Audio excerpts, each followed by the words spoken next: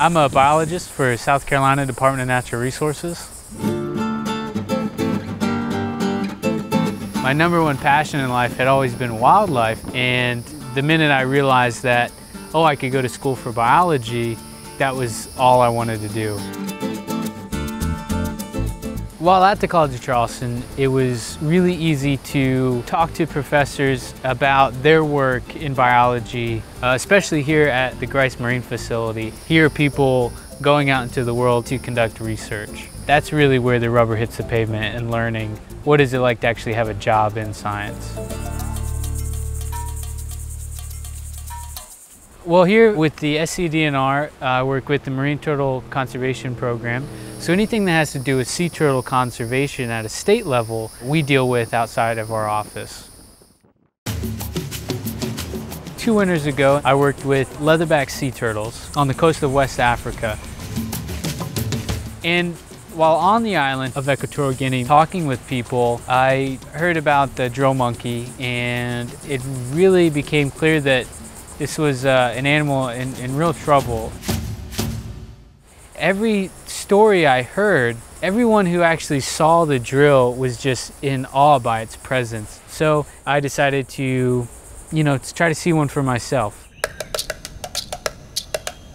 I pinpointed a few locations where I was really certain that I would see them, but it didn't really occur to me how really perceptive these animals were.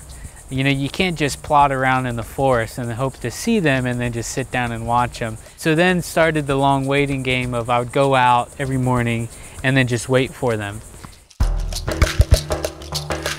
It's hard to explain, but when you've pursued something so intently for weeks, just hoping for that first time to sit down and see them on their own terms in the place where they've been raised for thousands of years. It all just culminated to, just pure adrenaline when I did first see my drill. I was sitting in a hide I made, and I had my camera, and I'm looking out towards like an open river, and then just out of nowhere it comes. It's weird, but a little furry person.